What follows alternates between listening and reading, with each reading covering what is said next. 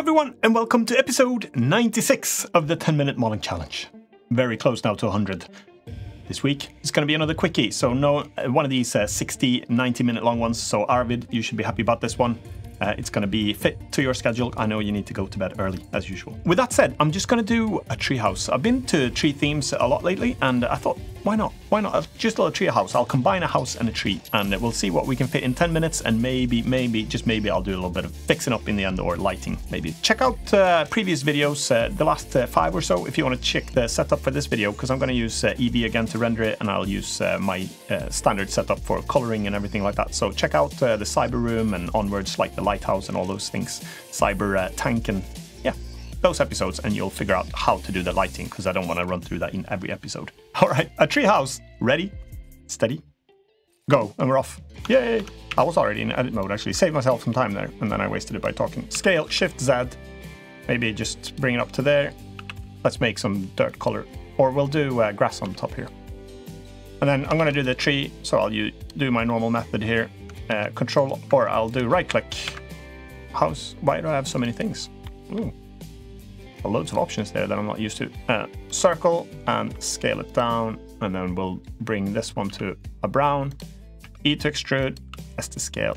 Oh, this is shiny. I have to change the material. It's way too shiny for being. It's from the cyberpunk theme still. Okay, let's do. Whoa. Clicking a lot here. So bear with me. I'm gonna change the shininess of this in a moment, so we can't have like a shiny tree like this, I guess. Rotate and E to extrude there. We'll put the treehouse up here. So E to extrude one more time and Control R so I can get some more geometry here. Select these. Loop tools add-on. Comes with Blender by default. Just enable it. Control right click, scale. Control right click, scale. Control. Actually, I should do this so I can put the treehouse here. Control right click, scale. Control right click. I wonder if I even gonna get to the actual treehouse part. I'll waste all my time doing the tree again as usual. As usual, I've never done a treehouse before. There we go. But I've done trees. So control right click, scale, control right click. This is the shiniest tree in mankind, or in Blender kind. Let's see, in Blender history. Scale. There we go. And control right click. Okay, I probably won't have time to put leaves and stuff, will I? Should we put this one a little bit further down, maybe? There. Circle. Scale it, G to move it in, control right click if it works. Why didn't it work? Control right click, control right click. I'm just going to try to leave a little bit of room here for the actual treehouse somewhere. We used to build treehouses when I was a kid. I like them a lot. Like it a lot. Scale, circle, rotate, G, and here again. A good branch here. I never found trees quite this good though for a treehouse. This would have been ideal to plant it down. E to extrude. Oh, I did E to extrude instead. There we go. Maybe a little bit too perfect, but never mind. I'll put just for a different branch here as well. So I've already got 2.5 minutes into this. All right. So I should actually probably start doing the actual treehouse. I think I'll do the lighting afterwards, and I'll fix the material after too. I'll have to do this solid so it's a little bit faster. Oh, that looks nice, clean. There we go. So here now I'm gonna start putting some planks down, I guess. So Shift D to duplicate that, scale Z, move it up, and I'll just have to put some scale Y planks here. Some randomly allocated planks. Where's my axis? Oh, it's green. Can't hardly see it. Okay, E to extrude this one, and I'll just have to move this in to there. Do darker wood here then, so we can tell them apart. There. Alt, select the linked. Shift D to duplicate. Scale Y. I'll have to make these a little bit more irregular as well, I guess. Scale Y. And scale Y. Shift D to duplicate. Scale Y. There we go. And maybe like this. Control R, let's loop cut these a bit to plankify them. I know that's not a word, but O for proportional, G, scale, scale, G, how am I doing? 6:02. Time goes so fast when it's 10 minutes. 10 minutes always takes 10 minutes, but sometimes it feels faster than others. especially when you need to try to fit a lot of stuff in. Okay, so that should be all right, I guess. L to select the link, Shift D, rotate Z 90. And then I'll just have to put some other planks here, I guess. I don't really care if it goes through like that, through the branches. I don't really have time to fix that. So Shift D to duplicate this one, scale X, Shift D, scale X, Shift D, Shift D, Shift D, Shift D, and now we'll just have to, again, scale, G. Oh, I deleted it by mistake. G, my keyboard's too far away. G. All right. So now I'll put some plank. Oh, these are too identical. Okay, so 450, half time's already gone. I'll start putting some walls up, I guess. So I'll put a corner post here. Scale X. E to extrude, maybe 1 meter. Put some corner posts here. Control R, loop cut that on. Make it a little bit more wood-like by wonkyfying it. L, Shift D, and here I guess I'll put some vertical planks here. Shift D, scale X, scale Z, E to extrude, and the less perfect the better, to be honest. So G, oh, it's raining a lot outside today. Shift D, and there we go. Maybe a little bit longer. So these are kids building this. Plus the planks are, I don't know, randomly found somewhere. I don't know why they're so wonky. It's like aged old school planks, but they didn't exactly have timber machines, the kids, to make these. Am I recording? Yeah. Scale. So Shift D. Should we put another floor on it as well? Because we've got some creative freedom here. Scale. G. All right, let's bring this post up. Control R, and let's put another post here then. Shift D. Well, we have to put a ladder on as well. So this is probably a bad move. I don't even know what scale I'm doing this in. Shift D. Put a little extra height here. GZ. Maybe if I move it up 1 meter, then I know roughly what height we're at. L to select the linked here. Shift D. Let's just borrow these planks and reuse them. Repurpose planks. 3 minutes to go. Scale X. Why is this one a lot higher? No, it wasn't. It was just G. We'll put the lighting on in the bonus material, I think. So Shift D, and oh, I keep pressing delete there or something. So, all right, let's just do that. And then I'll have to put some vertical or rotate Z90, scale G, move this one up here somewhere. Shift D to duplicate this one. A lot of similar planks here, but we'll have to live with that. G. I'll just try to make them a little bit different at least. There we go.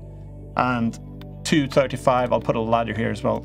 So Shift D, scale X, E to extrude, L, bring this one down, and E to extrude, G, and here we go. This is going to be a problem, isn't it? I have no idea where in 3D space I am. Where in the world is Carmen Sandiego? Why did I think of that right now? I have no idea. It's just wasting precious time. But that was a fun game back in the CGA days. I used to love playing that one. If you haven't tried it with you kids. Learn a bit of geography while you're at it.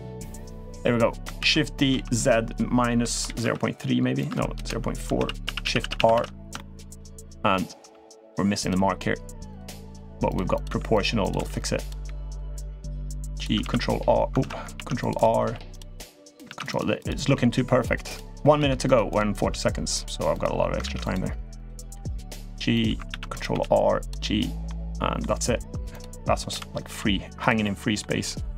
All right, so we're not gonna be able to do anything more like spectacular here, I guess, but let's put another post here. This could be potentially dangerous. Health and safety will kick in. So L to select this one, Shift D, duplicate this plank, G to move it, G to move that, L, Shift D, bringing that down there, and should we put 1 minute to go? I'll put some green stuff here anyway. So, let's do a icosphere, A, scale 0, put it to green. There we go, still got proportional. Scale wonkify it with proportional here. Rotate Z, get some twist there. L to select the linked. Shift D. Shift D. Shift D. Rotate Z, we'll just have to make it a little bit. Oh, this is a lot of... I have to do an open here so we can see what's going on. G. 30 seconds to go. G. Maybe I'll do some, like a canopy thing. I'll put here as well. Rotate. Scale. Shift D. We'll put some lights to make this look a little bit more interesting in a second, I think. Shift D. And 13 seconds. I'll put some more... Just some more greenery stuff here. And let's fix the lighting in post and see what we turn up. Whoa! Hanging in free air. That's... dismiss. So I got myself out of the isometric bounds here. But let's save this one first of all.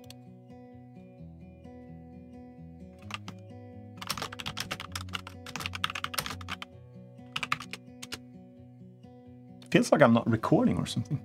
But I am. That's good.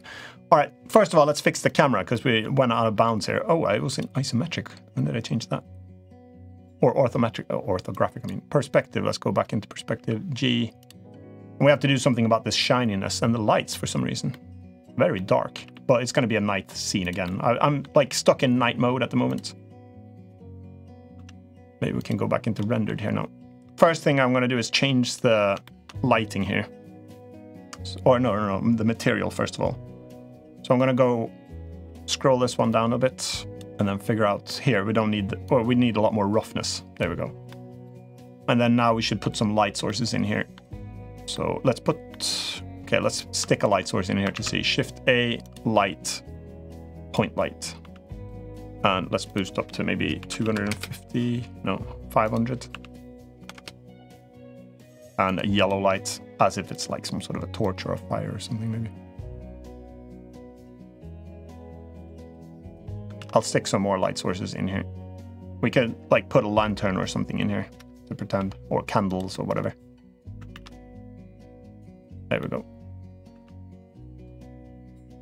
Let's put some lights in there. Should we put here on the corners and then just put some emitting stuff here?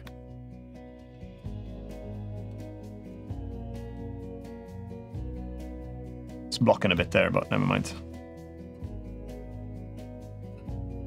That is one big canopy on this little tiny branch here. Let's fix that too then.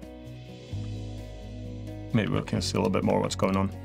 So just a bit of tinkering time here as usual. That's what we do. And we should change this camera then too. I'm going to fly it into place.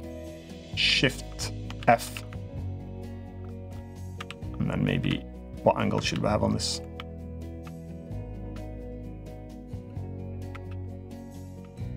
That's nice. There we go. And maybe just for the sake of it, let's tinker a little bit down here at the bottom. Make it look a little bit less perfect. Control R. We'll do like a little floating island thing. Not that I've ever done that before. Little patch there. Should we shift the terrain a little bit too? That's it. Maybe put some fake stuff here, whatever that is. Control R, scale. Some greenery or something. Could be a rock. L, change rock colored. I wonder if we could, what happens if we put 1,000 there? Not much. Stronger light, I guess.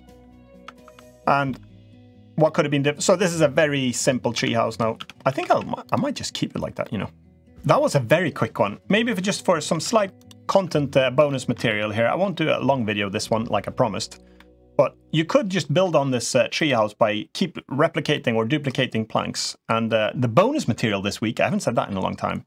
And it's going to be nothing spectacularly new. But as you might know, like this is one big giant object now. And L selects the linked one. So this is for all you new people here. And by pressing L to select the linked, you can actually, even though you're in the same object, you can access like individual objects within the objects, all the vertices that are linked here. And it's a really fast way to just do Shift D to duplicate these things into separate planks. And then you can do whatever you want with them. And then I've got proportional up here, which is O on the keyboard. And that allows you to change the planks quite quickly, and you don't have to be so picky. I think a lot of people that start out, they're going a little bit overboard with the pickiness, and they either try to do everything like too perfect, but when you're creating like planks and tree houses and things like that, it doesn't really matter. It doesn't have to be perfect at all. In fact, the less perfect it is, the better it is usually.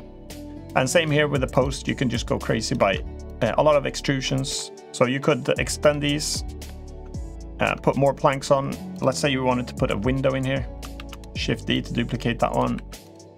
And again, you can duplicate it and quickly change it into a new plank by just proportional editing on. And another important thing here is that, see that I've got proportional, but there's like a little cavity or a hole in the middle there.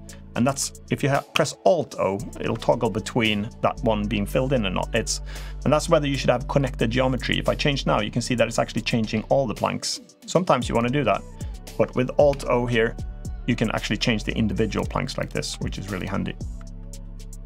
So let's just get this one up here, and let's say we wanted to put a window here. There's a few ways you can do it. I could do or I can Alt click on this one and loop select there, press delete, and that deletes the faces. I can Alt select this one and press F to fill it in, because you don't really want to have a hole there, even though it's difficult to see, there's a hole there. So F to fill that one in, and we could bring that one down, bring this one up, and then maybe we'll want to put stuff for the post. And again, I just keep using this method all the time. Shift D to duplicate. It's a really fast way to do it. E to extrude. Be careful so you don't extrude in the wrong direction, because if I go back into solid now, you can see that this one's actually got a hole in it. And if it doesn't show that for you, go up here and make sure that backface culling is enabled here, because if it's not, it looks like it's a solid object, but it's actually inverted. So if I press Z and go back into rendered, L, or actually I'll stay in solid, Alt N, recalculate outside. That'll fix that problem most of the time. So we've got a little block there, and Shift D to duplicate this one and put that one into place there, and that could be like our little window here. All right, so that's going to be it this week. I suggest go crazy and just make yourself some tree houses. That'd be fun. Let's see if anyone can come up with some really cool treehouse designs. Stick them in the Discord server and share your thoughts on whatever treehouse you'd like to build. Right, quick one this week. So thanks a lot for joining in, and don't forget to come back next week for another 10-minute video. It's going to be episode 97, so it's only a few episodes until the big 100 now, so I have to figure out of some sort of a celebration. I don't think I celebrated 50 so much, but I should really do. This could be a monumentous big episode, maybe the last one, we never know. Hit the like button if you liked the video, subscribe if you haven't already, and I'll see you next week. Bye for now.